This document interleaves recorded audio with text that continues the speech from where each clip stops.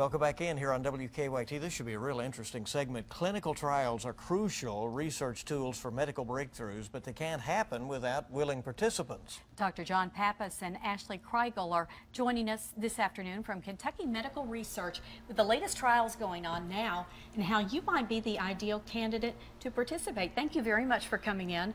And it is very interesting. Dr. Pappas, are there a lot of trials always ongoing? What's out there right now? Sure. Well, we have about 10 or 12 different diseases under study at Kentucky Medical Research.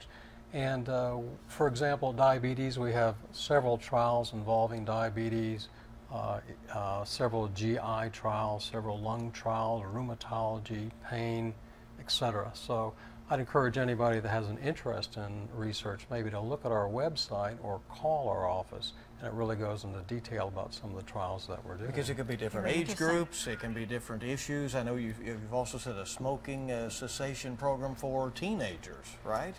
Tell us a little more about that. Sure. Well, we are looking at smoking cessation in teenagers, and that is anybody 12 to 16 years of age that wants to quit, that smokes at least 5 cigarettes per day, would be a good candidate for participating in the clinical trial. Dr. Krygiel, you're new to this group. What lured you in? What interested you in this area? Well, I tell you, I got a doctorate in pharmacy prior to obtaining my doctorate in medicine at UK, and so I began as a pharmacologist. And so research is in my bones and in my blood, whether I admitted it or not at first.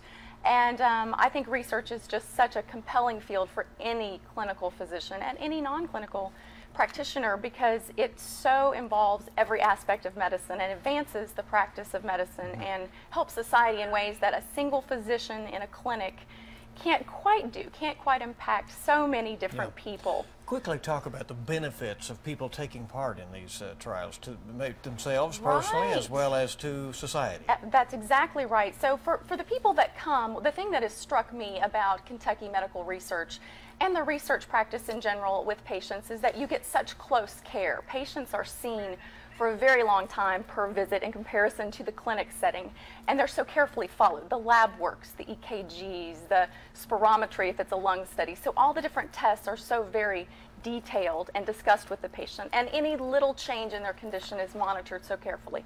So that's such a blessing to patients that are used to the mill of patients kind of running through in the clinic setting.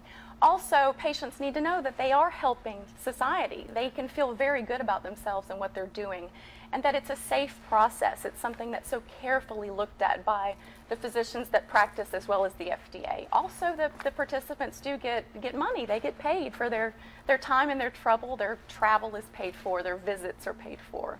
Win-win-win. Very interesting, yes. As you said, Dr. Pappas, check out that website to see more about it. It is KentuckyMedicalResearch.com. All right, and we'll be back.